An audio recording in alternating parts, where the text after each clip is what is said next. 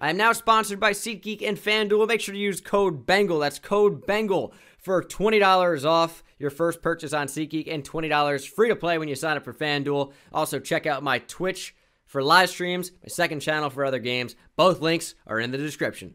What's going on, guys? Bengal King here, coming back at you with another video. Today, back on Ozark State Outlaws Dynasty, we are doing the off-season. And we start with a new record. Omar Williams with the new record for receiving yards in a season. And he did that just as a freshman. We'll see what he can come out and do now as a sophomore, then a junior as he continues to get better. But we have a coach upgrade. We're going to advance to the end of the season. And please, can we recruit some studs to Ozark State?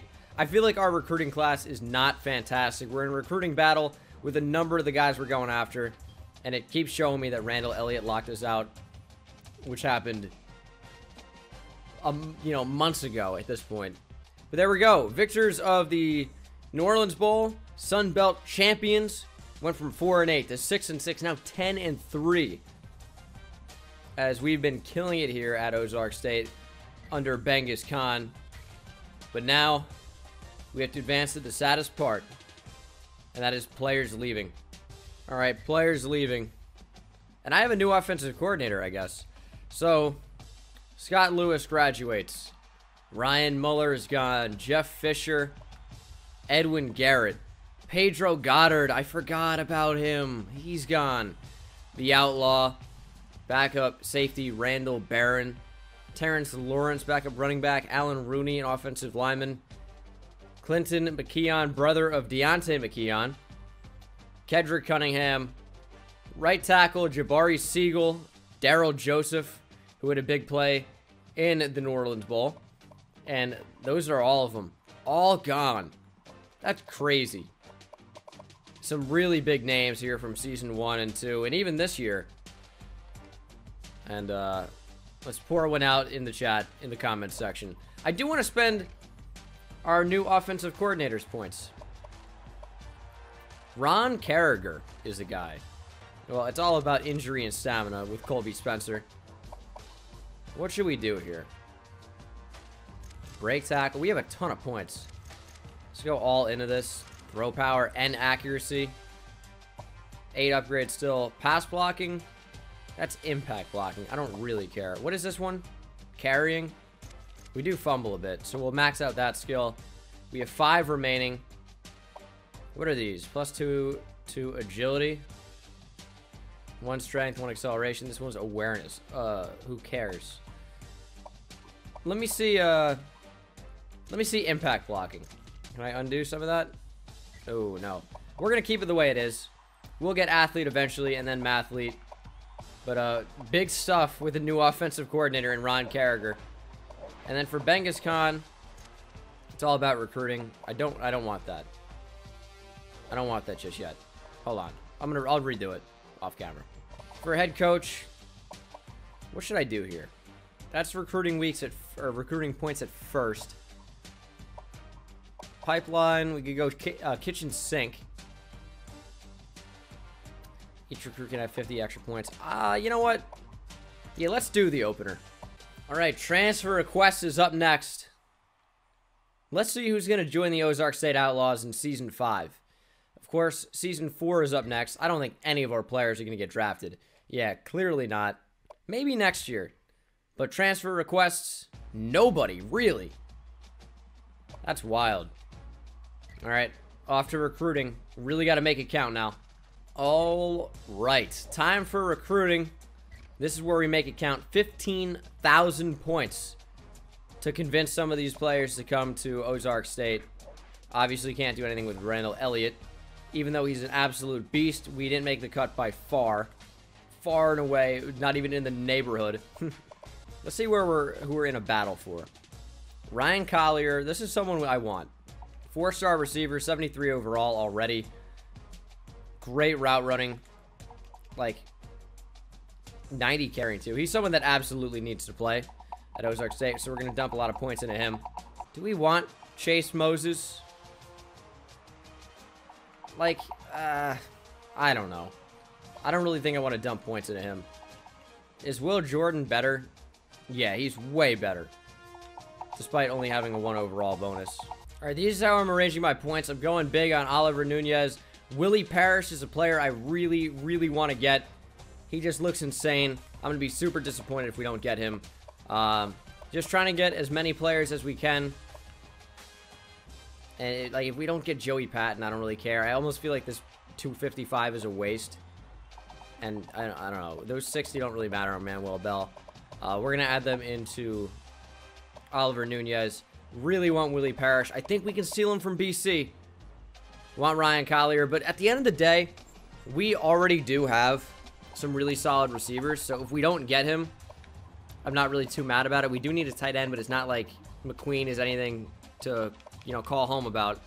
So I'm going more into Willie Parrish.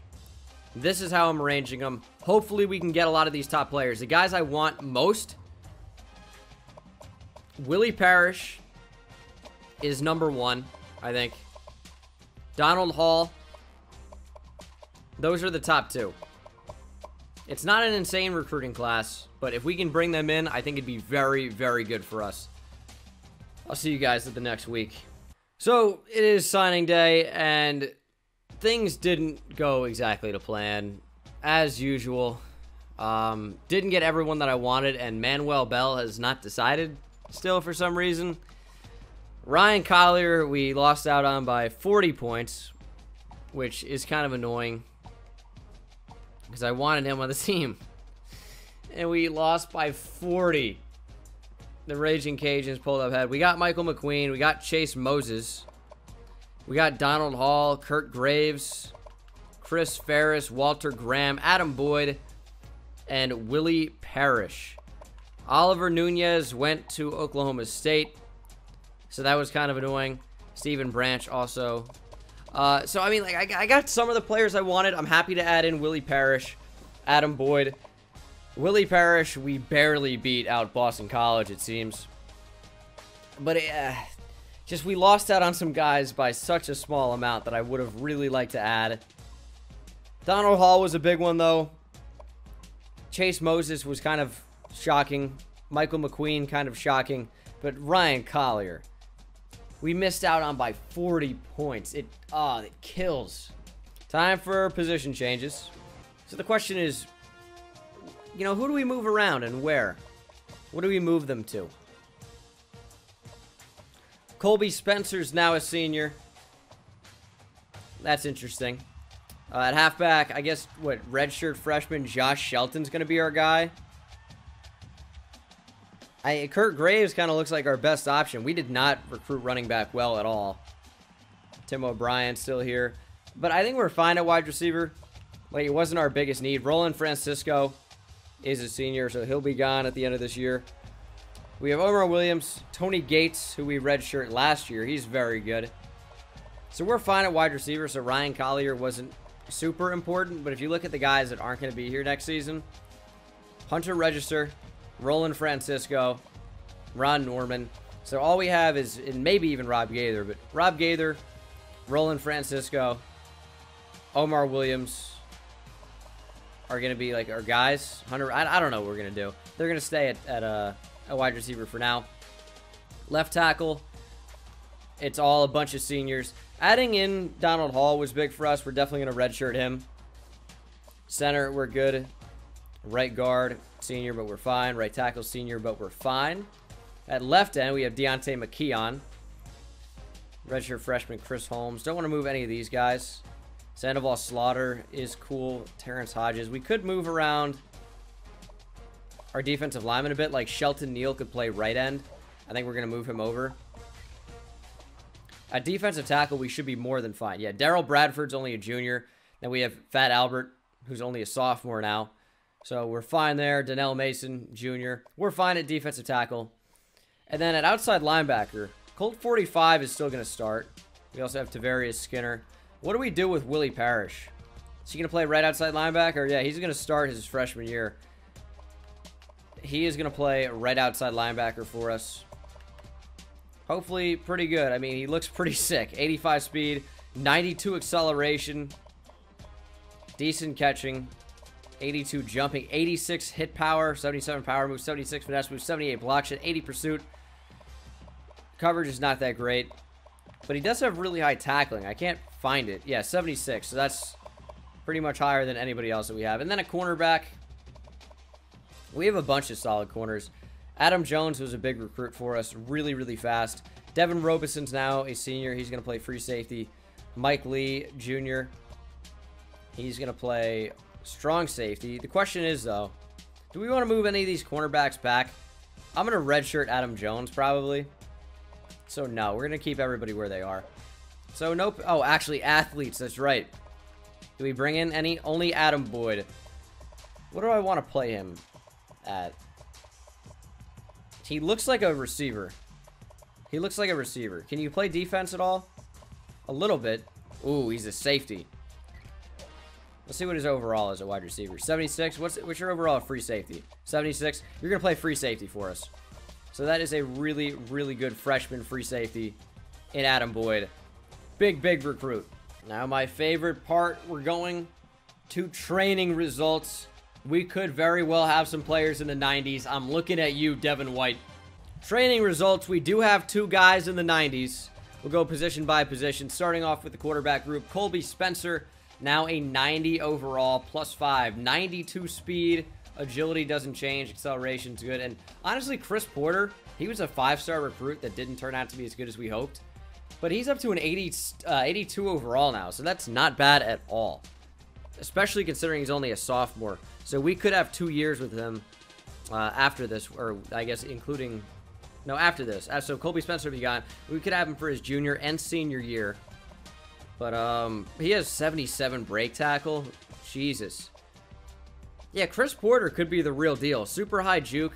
Colby Spencer's got really high carrying and catching. Because he's also like a wide receiver. That's part of what brings up his overall, I guess. 94 throw power. Throw accuracy is up to 85.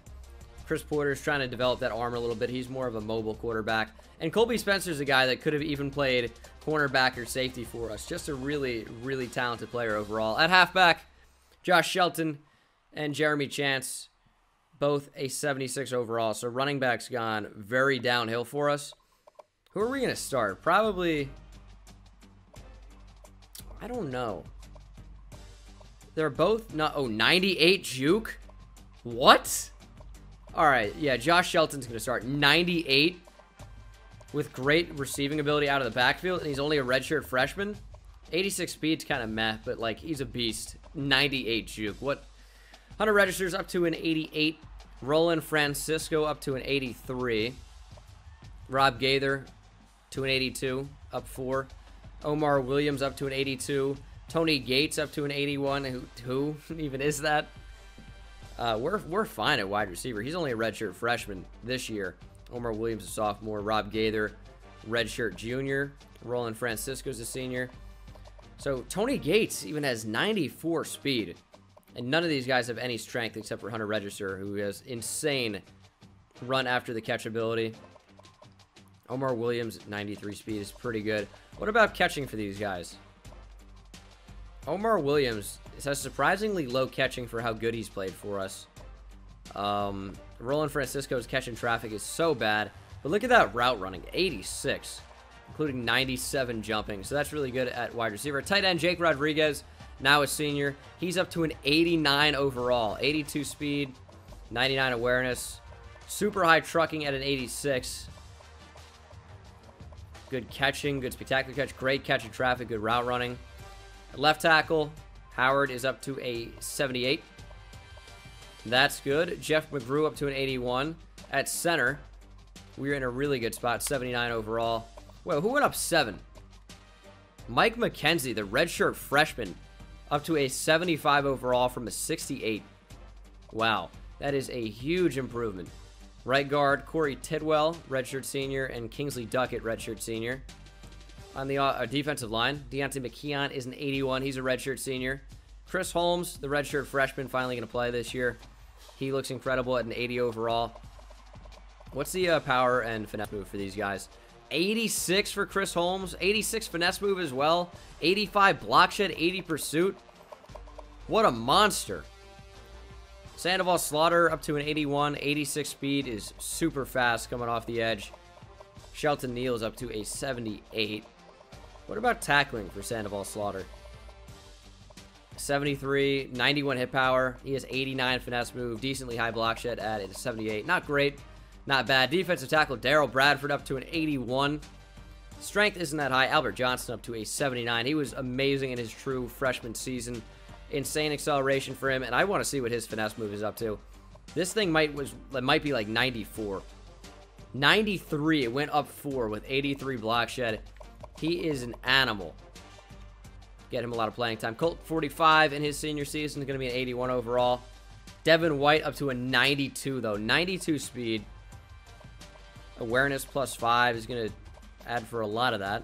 Catching goes up very slightly. Show me tackling. Only +2. It is an 81, which is good. 86 hit power. 82 power move. 96 finesse move. 85 block shed. 90 pursuit. 85 zone. 80 man. Very, very good. Like what we see from him. He was a god last year. Nick Olson's up a little bit. And then at cornerback, we have 3 corners with 93 speed. Mike Marshall going to play a lot this year. Have to see what he brings to the table. So we got a very fast secondary at this point. None of them can really catch all that well, but I don't really care. None of them tackle all that well. Good hit power overall for most of these guys. Show me coverage. Derek Higgins is up to 93 man and 89 zone. Jeez. What a monster he is. At free safety, Devin Robeson is up to an 85. Still only 85 speed. What's his hit power? 73 only, but hopefully good zone coverage. 91. That's killer. And then a strong safety, Mike Lee, is up to an 88 with 93 speed. 94 acceleration is super high. He's also got 88 jumping, 75 tackle. His hit power is so low. Should be way higher. Great power and finesse move for Ernest Harmon. He almost should be playing linebacker. We probably could have moved him, but 92 man, 89 zone for Mike Lee. 84 press. We honestly could have moved Ernest Harmon to linebacker. He would probably be a beast. Maybe next year. And that kicker, Pete Riley, up to an 88. Slippery Pete, 75 awareness. And if we go all the way over to kick power, 90 with 88 kick accuracy. And he's only a junior. So we'll have him next year. And he also operates as our punter. I don't really care for Kyle Day at all. But wow. Very good training results for us. I am super excited to hop into season number 4. Might have to cut some players, though. We have to cut 2 players. Fullback. Michael Harrison. There's no reason to be on the team anymore. And then Andrew Alexander is a bust from a 50 down to a 40. Can we cut him? Yes. Goodbye. I should also mention Ozark State is moving from the Sun Belt to the SEC West. Our schedule gets even tougher as we might see Alabama. And when I say we're going to see these teams. Alabama, LSU, Mississippi State's ranked number 10. Auburn's in the top 5. Mizzou's at number 9. Kentucky's in the top 15. The Florida Gators are really good. Tennessee, we had a crazy game with them last year, but we've gotten even better. Vanderbilt, South Carolina, Texas A&M. None of these schools are jokes. And we're joining the SEC. Welcome, the Outlaws, to the SEC West. We're going to end this episode with redshirting players. And who do we want to redshirt? It's an interesting question. At running back, anybody? I think Kurt Graves almost certainly is going to get redshirt, just so we can save him for another year. At quarterback, probably no one. We're just going to keep them as they are. These 2 QBs we recruited, by the way, ungodly slow. Like, good lord. At wide receiver, anybody? No. I mean, we could redshirt Roland Francisco. It'd be weird. I don't think we're going to do that. I mean, like, it almost feels like it'd be smart to, though. Keep him for another year. And then run with Tony Gates, who looks like he's a beast. I don't know. We're not going to. Tight end, nobody. Offensive line, Donald Hall for sure. We've redshirt pretty much everyone. And that trend's going to continue for a lot of our players. We've redshirted so many guys. Jeez, these defensive tackles are terrible. We're going to redshirt Julian Peters. And we're going to redshirt Adam Jones at cornerback. Willie Mays at cornerback. Branch can play very occasionally when he sees the field. Adam Boyd, we're going to redshirt. And that is it. Those are our redshirt players for season number 4. That's going to do it for me, guys. I will go over the recruiting board in the next episode. I am super excited for season 4. We join the SEC. We're going to be going over the schedule. And it's going to be probably very difficult. But this team had to take the next step. We weren't going to sit and stay in the Sun Belt for another year. We are ready to improve and start facing the best of the best on a consistent basis. If that means a lot of losses, so be it. I think that might happen. But I will see you guys in the next one. Thank you so much for watching. Take it easy.